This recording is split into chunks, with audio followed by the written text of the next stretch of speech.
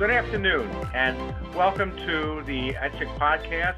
And our subject today is going to be the circumstances that surround the economics that are, quite frankly, affecting negatively both independent pharmacies and small and medium-sized employers because of the crushing cost and increasing cost of prescription drugs. And we're very, very lucky to have as our guest this afternoon Lisa Faast, the founder of DiversifyRx, and has spent many years in the independent pharmacy community. And Lisa, welcome. Why don't you just tell everybody a little bit about yourself, a little bit about DiversifyRx, and how we all got to know each other. Yes, absolutely. Thank you so much, Howard, for having me on. I've always been a big fan of ETCHIC since I first was introduced to you guys several years ago. So I am Dr. Lisa Faast. I am the CEO and founder of DiversifyRx, which is my passion project company that is devoted to helping independent pharmacies improve their profitability. And we do that through revenue diversification, operations improvement, understanding the KPIs and benchmarks, really just all of the tools that you would learn in business school instead of pharmacy school, but instead a lot of us went to pharmacy school. So I am a pharmacist by education and a passionate enthusiast for entrepreneurs and independent pharmacy. And, Howard, I think you and I met probably close to 4 or 5 years ago. I don't know, it's been a while. When I was learning about what you were doing, and it resonated so well with me because many years ago when I had my first pharmacy, I actually started my own transparent PBM and, wanted to try to bring it to the employers. And obviously I stopped doing that whenever I sold that pharmacy. And so it was so great to meet somebody that understood, well, you understood it far more than I did, but really understood the impact that it could have on not only the local employer, but also the local independent pharmacy and how it can help them operate their pharmacies in a better financial position. And, by kicking out those unneeded middlemen, the PBM. So it's great to talk with you and happy to dive into this topic so people can better understand the landscape that we're dealing with. Well, thank you. And some of the people that are going to hear our podcast who tune in are employers who are impacted by the cost of the medical and pharmacy services that their people use collectively.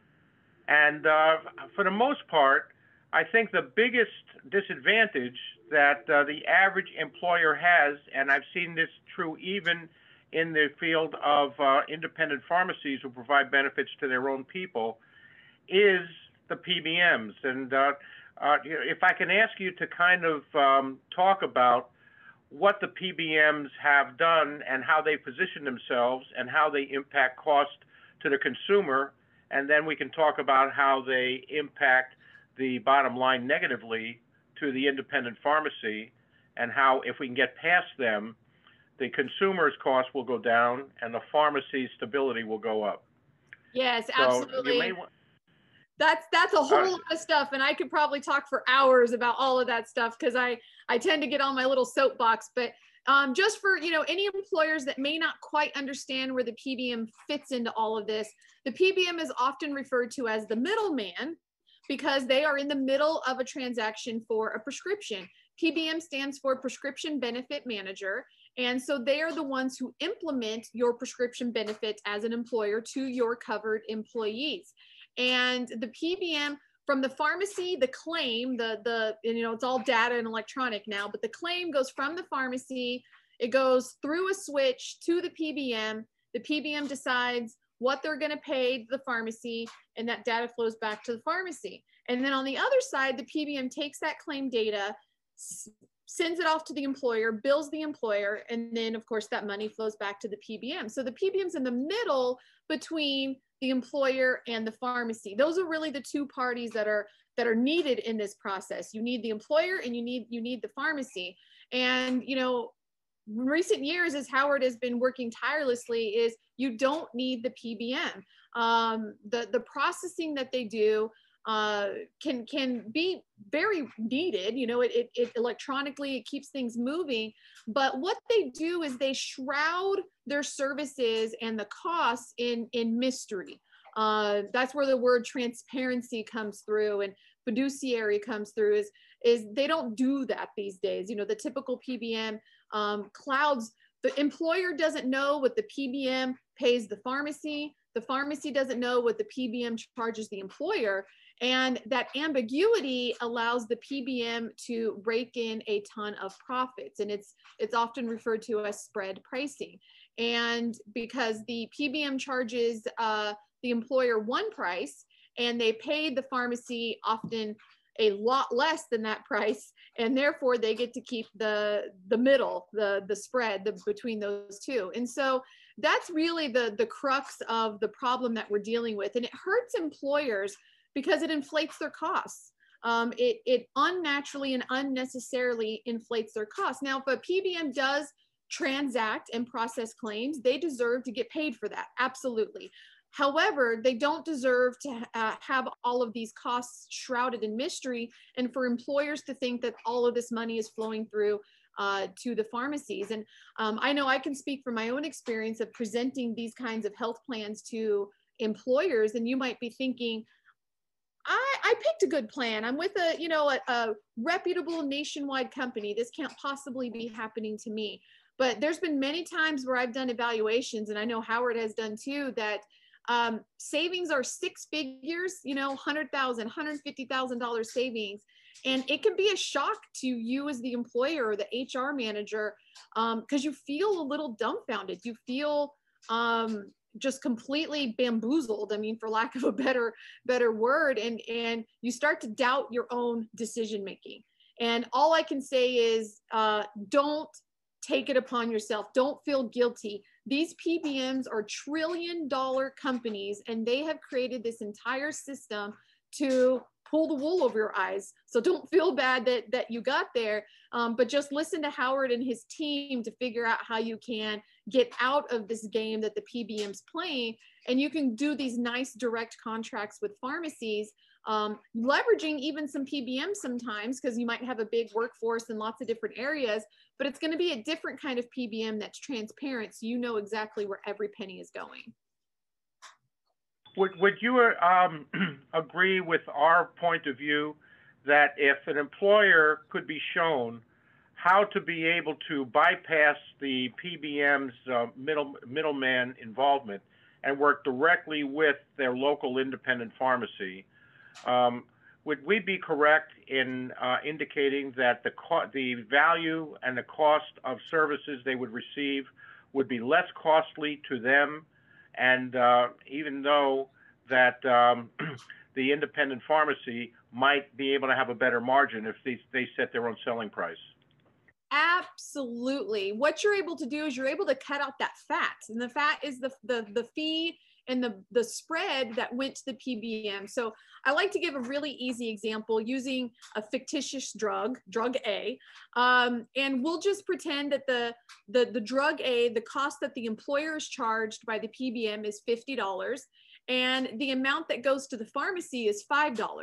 Well, where does that other $45 end up? Well, it ends up in the pocket of the PBMs. So let's take the model that you just talked about, where the employer is working directly with the pharmacy.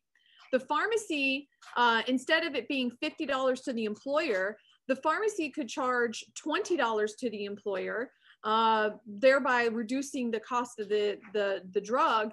And instead of getting paid $5, which was actually $3 below their cost, they're now paid $20. And so they get to make a typical $10 margin on a prescription.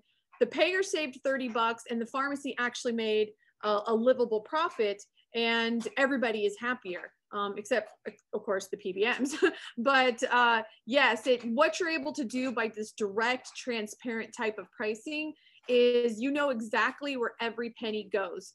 And in this day and age, I don't care what industry you're in, you've got to optimize every bit of revenue and every bit of expenses that are going out.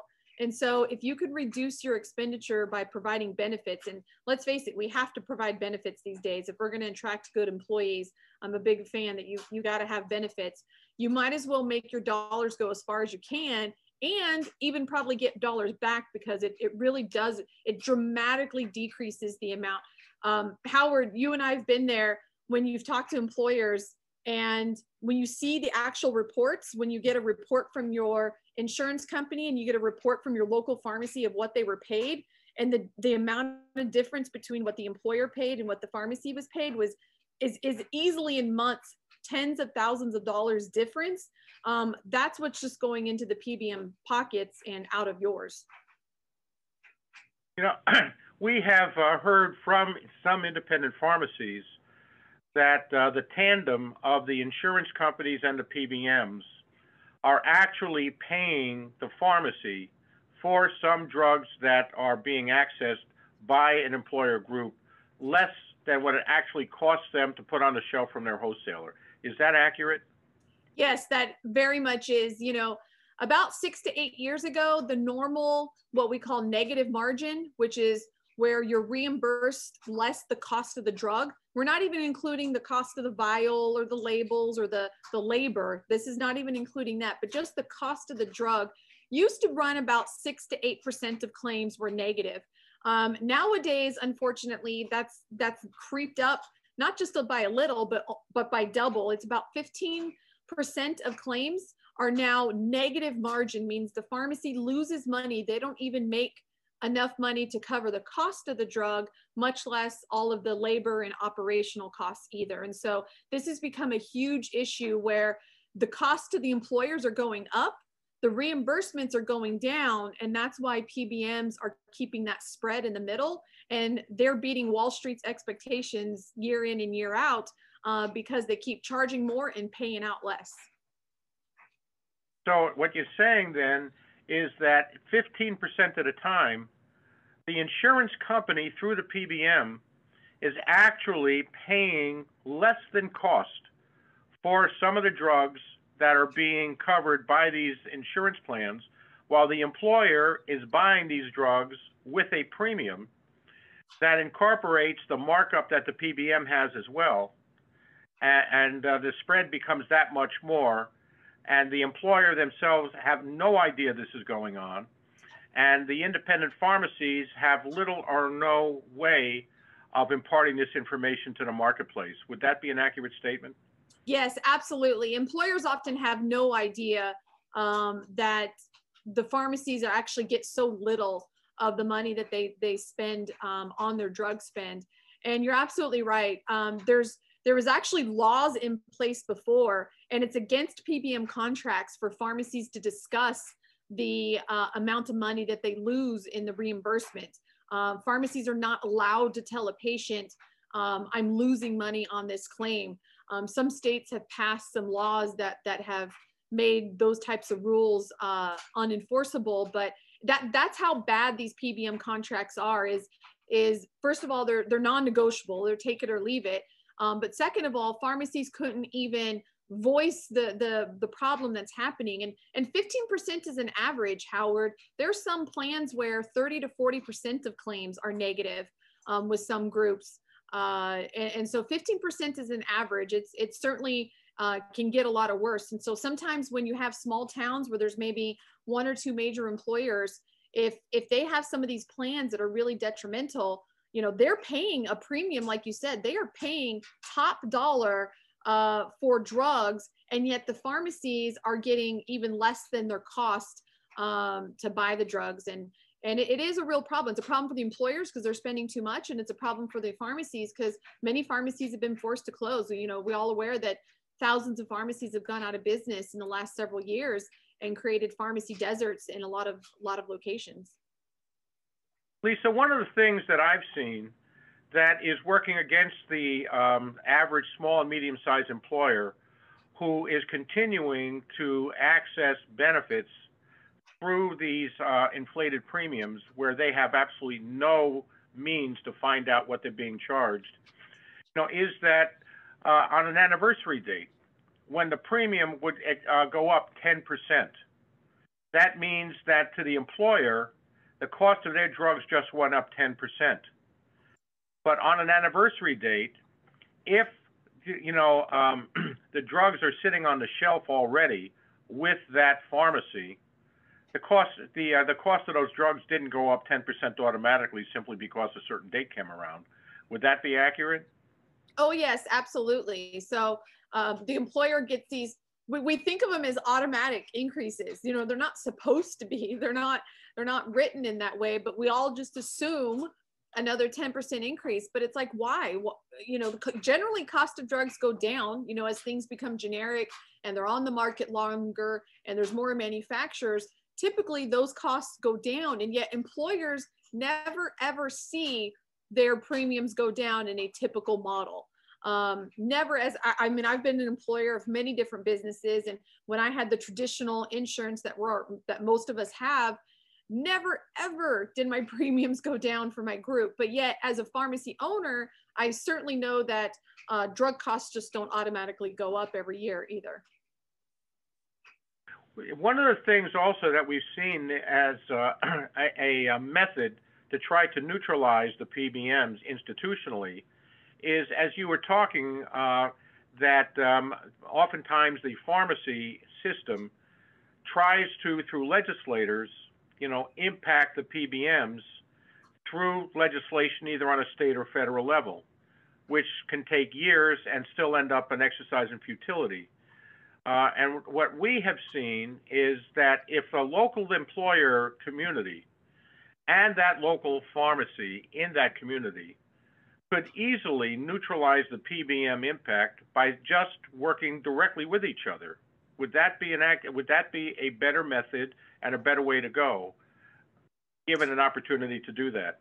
Yeah, absolutely. I mean, there are many legislative fights, both at the state levels. You know, in the news lately, there's, you know, Ohio Medicaid is suing their PBM. They realize there's many states that are doing that, but lawsuits take a really, really long time. And even if they win, it's not always cut and dry. And so the best way to get around it is to not have the PBM in the first place. And the employer, it's not as complicated as you might think, to just partner with your local business, local to local, come up with that drug cost expenditure math. It's usually pretty simple math. And it's amazing. The pharmacy actually makes, I'll say, more money because they're not losing claims. They get paid a fair, you know, $10 or something like that as a dispensing fee, plus, you know, their operational costs. And then all of a sudden the drug spend on the employer's side is immediately cut. I've seen 25, 30% just automatically because you're not paying all of that fat and all of that profit to the PBM. And so this really can be figured out quite simply, especially with computer systems and such these days. It does not have to be a complicated process. And then you keep all that money in your community. You know, that's one of the things that we haven't talked about, but when you're sending all of that money to the PBM, it's obviously going to a corporation, which then, you know, gets dispersed all through that. When you send it to your local pharmacy and you keep it in your local community, you're actually helping your own local economy better instead of sending money out of it. And so I think that's a really good thing as a small business owner and someone who's been pride themselves on trying to support your local community. Nothing better than keeping that local money there. In my opinion, I think that the average independent is missing the boat by not providing, you know, this type of information directly to their local employers. And the local employers are missing the boat because the biggest hurdle that a pharmacy may find, or anybody in their advocacy would find, is the unwillingness of the appropriate decision makers at any employer to just listen. Just listen and see where they're getting taken advantage of. And the fact that the employers won't listen, they're doing a disservice to their own employees because they're forcing their employees to pay inflated prices through premiums for their own product as well. And that's why I think it would be to the advantage of the average pharmacy to become a little bit more vocal in their local system about the economics that the insurance system won't let them see. Have you seen that as well? Absolutely. I mean, most pharmacists don't understand insurance. I know as when I first opened my pharmacy and when I was a practicing pharmacist at a regular, you know, retail chain, I had no idea. because we don't see it. Again, it's everything shrouded in this, secrecy and proprietary formulas. And it wasn't until I had met some people in the insurance industry and I started talking to them that I really understood the problem. So the typical normal pharmacist, even pharmacy owner, does not have any idea about this. And that's where I think awareness comes in. And I think also, Howard, on the other side is there needs to be some open-mindedness on the employer side. As I said before, I actually just talked to one of my friends who's a pharmacy owner, and they had actually talked to a local employer and showed them the savings that they could be saving by just going direct with them. And they just said thanks, but no thanks. And he called me up yesterday to find out why would they say that? I just showed him I could save them, it was almost $100,000 a year for a fairly small employer. And I let him know that as somebody who had a transparent PBM many years ago and did many, many pitches, that it's often the ego of the employer. And I don't mean ego as in, they're cocky. I mean ego as in, I didn't know what I didn't know, because especially many of the HR people, this is their world. Insurance is their world. But again, don't feel bad that you don't really understand the games behind the smoke screen that the PBMs are playing, because most people don't. And I've talked to many employers that initially dismissed the idea that savings could be that high because they just didn't want to believe that they made a bad decision before.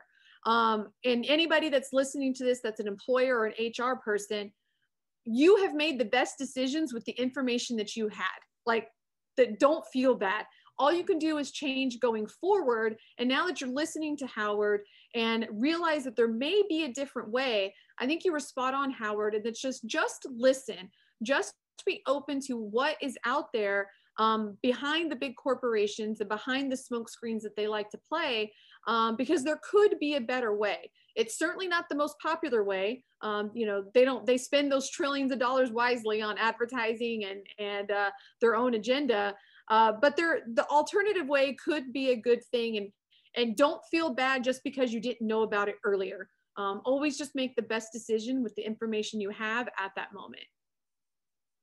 Well, I'm going to draw on the experience I had just yesterday with one of our clients who is concerned about the escalating cost of their drugs.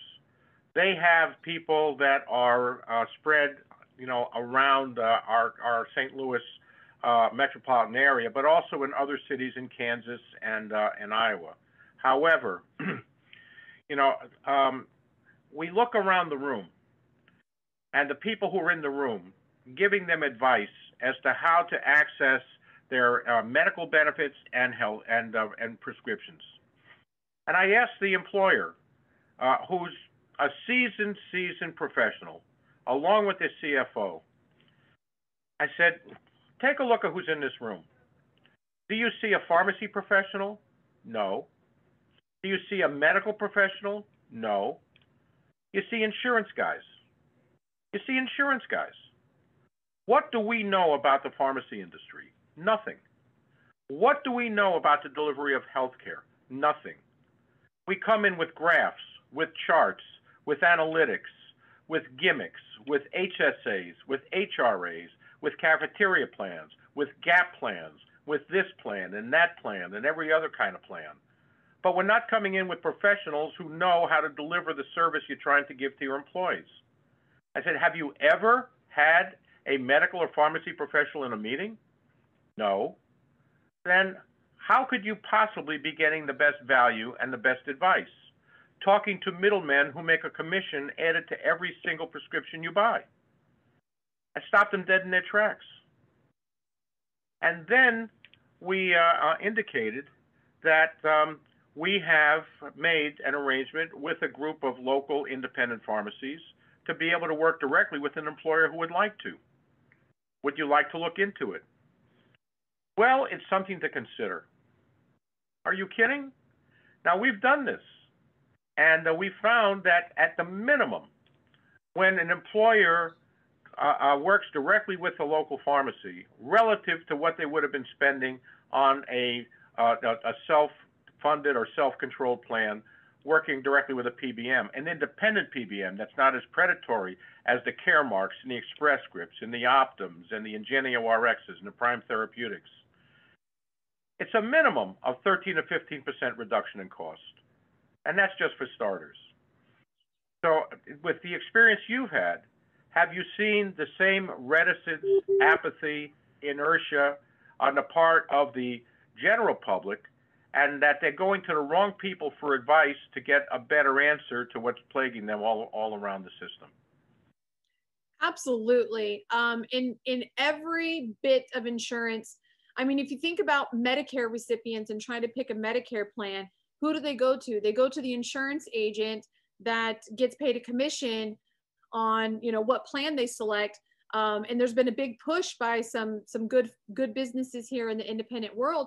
Go to your pharmacist. The pharmacist is going to be able to one that tells you, you know, what kind of drug class is and what your costs are going to be, not the insurance. The insurance person is looking out for the insurance person, whereas your pharmacist, your healthcare professional is really looking out for that patient. And again, I think it goes back to just doing things differently, admitting to do things differently, admitting that maybe you weren't doing them right the first time. You know, there wouldn't be a whole movement of helping professionals do things different. I always think back to the book of Who Moved My Cheese, short little book that's wonderful for everybody if you haven't read it. But change is hard. And getting in the mindset that is even open to change is really the hardest step. Once you have the open mindset to change, doing the actions isn't really the tough part, but the tough part is unlocking that brain. And it's just when you're coming up with something that is so different than the standard, it just feels awkward and weird. And hey, I should be doing what all my buddies are doing. You know, I got 20 other friends that are in HR, and they're all going with Blue Cross, and they're all going with, you know, the normal guys. Being the outlier is hard, and there's a stigma to it. And that's often why sometimes it has to be the card holders, I'll say, that the business owner or the board that really has to make that decision, because that HR person just doesn't quite feel comfortable enough to recommend something so brazen and so different. And unfortunately, we're blazing trails here, Howard. You know, you're one of the pioneers and innovators of pushing for this model. And, you know, 10 or 15 years from now, I think it's going to be the gold standard. And it's just that heavy lifting that has to happen. And people have to want to care about their employees more and care about the company's financial health, and kind of be able to swallow that pride, that ego, that hey, maybe I don't know as much as I thought I did, and be, just like you said, willing and open to listen. And then, you know what, let's just march forward on a new path that seems to be better. Well, I think a lot of times we're our own worst enemy. About a week and a half ago, we had a follow-up discussion and a call with an independent pharmacy whose pharmacy is actually located within their community hospital and is owned by the community hospital. And the hospital itself, with their staff, and the pharmacy as part of that system, are insured with Blue Cross. And the pharmacist recognizes how futile this really is, and how improper this really is, and wants to be able to take his pharmacy benefit in-house and take his information to the community. Well, in the follow-up discussion, because they originally asked us to do an evaluation for them and show them how they could take control of their program. Consequently, he told us that the financial officer and the HR director said, well, we're not necessarily going to go any further with this because our broker and his pharmacy guru is coming into, and that's exactly the word he used, is coming into the meeting. And I said, pharmacy guru? You are the guru. You are the professional. And there's going to be a consultant or a guru that's going to tell them how to sell their product to their people from their own facility in a way that adds excessive expense in the form of premium to pay the guru a commission and the broker a commission, and yet they are the ones providing advice as to how you should provide your service as a professional who knows how to do it. We've run into that an awful lot of times. Is that anything new? Is that anything that you have not seen? Unfortunately, it's not new. And you know, the only way that I have gone around that is get a bottle off the shelf and say, hey, how much did we pay for this bottle? Hey, the pharmacy bought this bottle for $5. How much is you, as the hospital owner, you know, we'll say, paying for this bottle through insurance? Probably $50. It's like, why in the world would you pay 50 when you can pay 5? Like it's why are you paying? Where does that extra money go? And it's like, goes to your guru, you know, as you said. But sometimes the global numbers are not what they need to see. They need to bring it all the way down. Here's this one product. I always like to use amoxicillin. Amoxicillin, everybody knows amoxicillin. Everybody's probably taken amoxicillin, and it's a cheap drug. It's been out for forever. You know, pharmacies can buy it for, you know, a few dollars a prescription.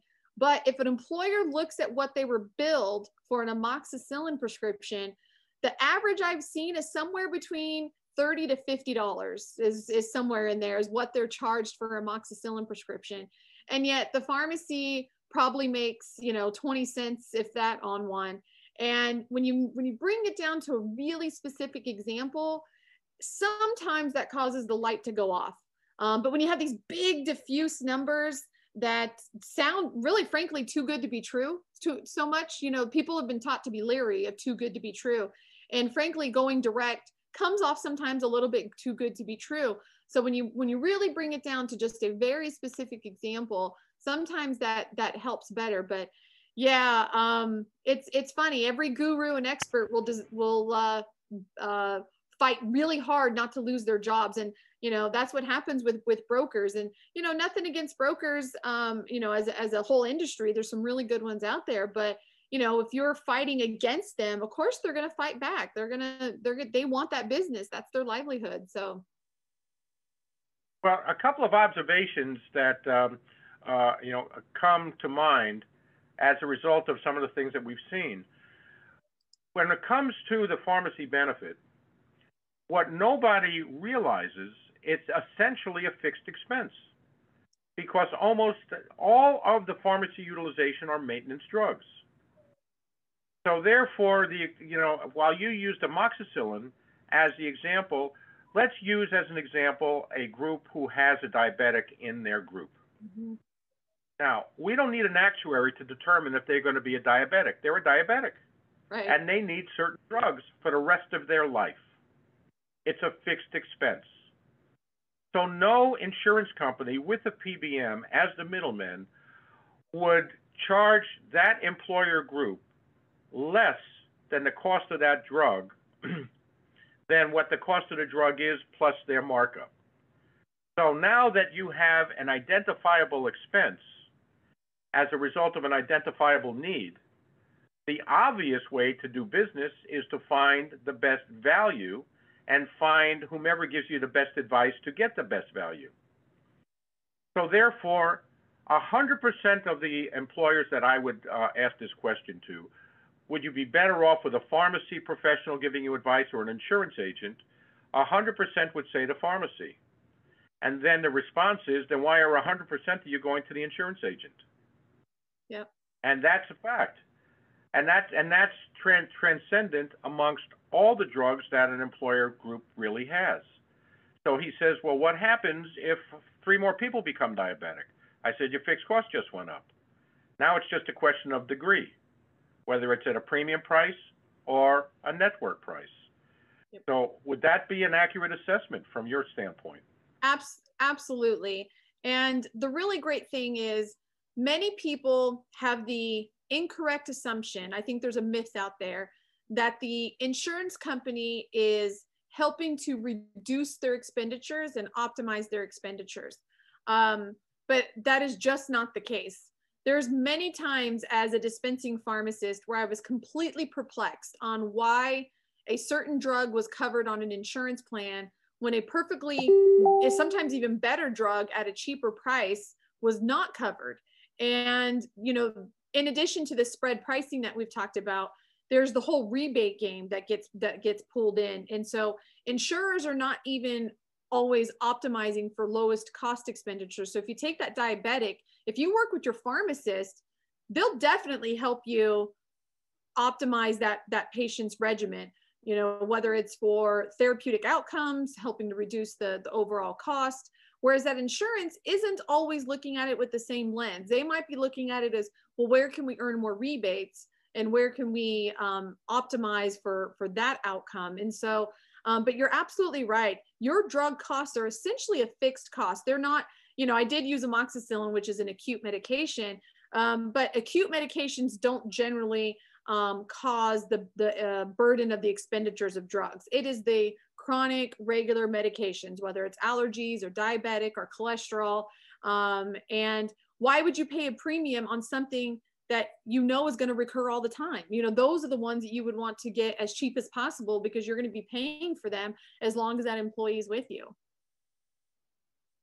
I've also seen, and I'm speaking from personal experience because of what's been offered to us, that the PBMs actually pay brokers and actually pay third-party administrators and actually pay consultants commissions that are derived from adding a certain dollar amount to every drug, which they take off the top and pay these types of representatives a big commission.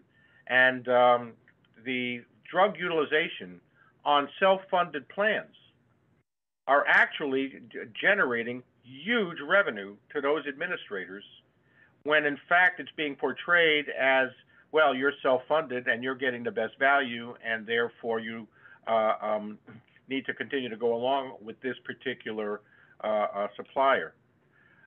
This goes back some years, and we had always insisted that the third-party administrator with whom we work not be the one to arrange the connection to the pharmacy component, whether it be directly with a pharmacy or with an independent PBM, that would be transparent and net of any payments. And at an evaluation meeting with one of our larger clients, the president of the TPA, who was present at that meeting, pulled me aside and said, Howard, look, we just made an arrangement with ABC PBM. And if you move all of your groups to this ABC PBM, this will mean right off the bat $100,000 to you guys in revenue. Now, we've always advocated that that's not what we want to see happen. Mm-hmm. And I will tell you that, you know, if somebody offers you $100,000, you know, you have to think, well, wouldn't that be nice? And nobody would know about it. We turned it down. Mm-hmm. We turned it down, and we turned it down because that's not what is supposed to be done. And yet that's done all the time. So have you seen evidence that consultants who direct, you know, large employers to PBM arrangements with their respective TPA is getting paid to do that unwitting client doesn't know? Oh, absolutely. Brokers and TPAs, right? Yeah. I've had friends that worked at TPAs high up, and I've seen some of these where I've seen as low as maybe 20 cents to 25 cents a claim, which sounds low. You're like, oh, well, that's okay. I've seen all the way up to 80, 90 cents. There's even been some above, but you know, the normal ranges. And you think, oh, that's not very much, but you start thinking for large employers, how many prescriptions that are filled by all their employees, all the covered lives. So not just the employees, but their family, their children, spouses. And it adds up to, you know, employers can easily have thousands of prescriptions a month. And if somebody is just adding, and it's needlessly added, fractions of a dollar, that still adds up to a lot. You know, a big number multiplied by a little number is still a big number.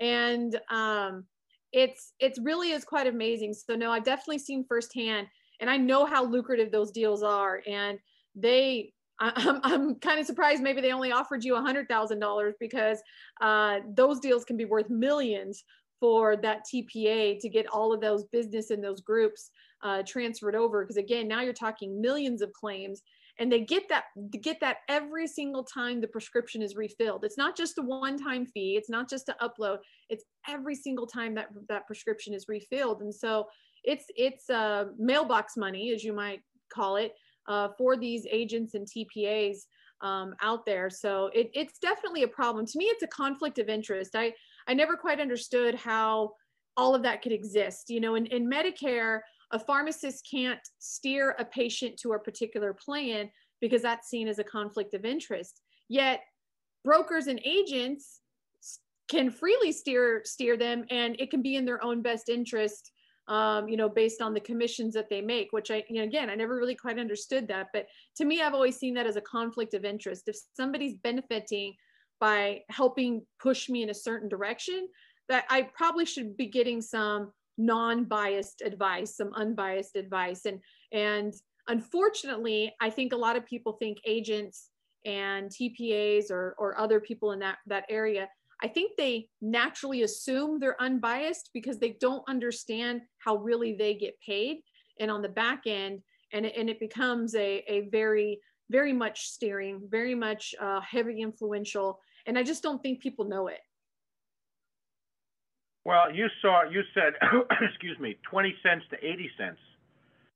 I'm seeing $2.50 to $5 per script. Oh yeah, probably at the top level, at the company level. Yeah, I've seen it where the individual agent, so that's their cut, is what they're making. Right. But the company and their boss, you know, everybody else needs their cut too. So yeah, it would not surprise me at all that the entire company is making dollars per prescription. Yeah, and one final observation, and this is not a unique aberration. I've talked to a number of independent pharmacies that have indicated that they have gone to employers and shown them the six-figure differential between accessing directly and through the middleman. And the employer's reaction was, it sounds very interesting. I want to check this out with my broker. Now, they are going to an insurance broker who gets a commission added to the cost of their prescriptions to verify whether or not, if they cut them out of their commission, they would save money if they worked directly with the pharmacist. Is that a unique circumstance? No, it's not. You know, the one thing that brokers is super likable people. You know, they are some of the best salespeople, and they earn the trust of the people that they're talking with, whether it's deserved or not. That's, you know, for another conversation, but they've earned it. And unfortunately, that happens. I see that in too many times, and that's where it's like, great, go talk to your broker, but what do you think they're going to say? You're basically proposing to take away money from them. What do you think the reaction is going to be? It's complicated. It's because you're dealing with those personal relationships that sometimes people have built for years. And again, it comes back to, they don't want to think that they made a mistake, you know, because to say Howard's right is to say I'm wrong. And the previous decisions that I made as an HR or as the owner of my business was wrong. And that feels bad. But what I really try to talk to these business owners is, don't feel bad. The system was designed to make you think you were making the right decision. You now know new information. It's okay to change your mind. Like it really is a psychological battle. It's not a logical battle. Because if you saw the math and it was logic, it would be no questions, no, let's go. But it's not. It's up in the head. Yeah, that's exactly right. Look, no insurance company, no administrator in behalf of a stop-loss carrier, would pay a medical or pharmacy bill without detailed documentation, right? And yet they want every employer group to pay for these services without any documentation because we call it premium. And here's a piece of paper that says, send me $20,000 every month. And because you're buying a bunch of stuff, and here it is. It's a blank slate. They wouldn't pay the bill without documentation, but they're telling you, you have to pay the bill without documentation, and you willingly do it. So why are we surprised at what's going on? You know, we could talk about this all afternoon, and I know that we're imposing on your time, and you've been so gracious to allow us to do that. Would you like to, tell people how they can get a hold of you, Lisa, and again, what your services are that would be helpful to a local pharmacy that could extend out into the general employer community if they wanted to learn? Absolutely. So DiversifyRx, my best email is info@diversifyrx.com. And give me an email if you have any questions. If you're a pharmacy listening to this, and if you're struggling with profitability, we talked a lot in here about a lot of claims are underwater. If you're looking for those new revenue streams and those new strategies to help you, that's what we're here for. I am on a mission to save every independent pharmacy out there because we are losing them too many too fast. And it can be stopped. There's plenty of strategies out there and plenty of opportunities if you know how to implement them. So feel free to reach out to me. I'm happy to, even if you're an employer and you just want to hear some of the insider information from a pharmacist perspective, happy to have those conversations. I believe in local business and local companies, and you shouldn't be wasting money on unnecessary expenditures. And in this case, we're talking about PBMs in the typical manner. So again, info@diversifyrx.com, and happy to have a conversation. Well, thank you. And I might say that this message extends not only to independent pharmacies, but to employers who are buying these plans on behalf of their staff, and to any staff member who's being charged $2,000 a month to insure their family because it's Blue Cross and they get away with it. Every single person out there should be demanding to know exactly what the cost of services are, to compare it to the premium of being charged to buy it with, and where the premium is higher than the cost of service, it's patently obvious what you do. Now, we are employers committed to control health insurance costs. ECHIC is the short form. ECCHIC.com is our website, and we sponsor informational webinars to give insight into this beyond these podcasts. Is there anything in conclusion, Lisa, that you would like to add to what we've talked about this afternoon? I would just say it's really about mindset. Listen to what Howard say, let him do an evaluation for you, and be open-minded. And it's okay that you didn't know this information before. It wasn't like you were being nefarious or trying to hurt your company or your employees. Just have an open mind that there may be a different and better way of doing things. And just because it's the way that it's always been done doesn't mean that it's always the way that it should be done. So. Well, Lisa, we can't thank you enough. You have a wonderful afternoon, and best of luck in your endeavors to help independent pharmacies save themselves from themselves. You have a great afternoon. Thank you. Thank you. Thank you.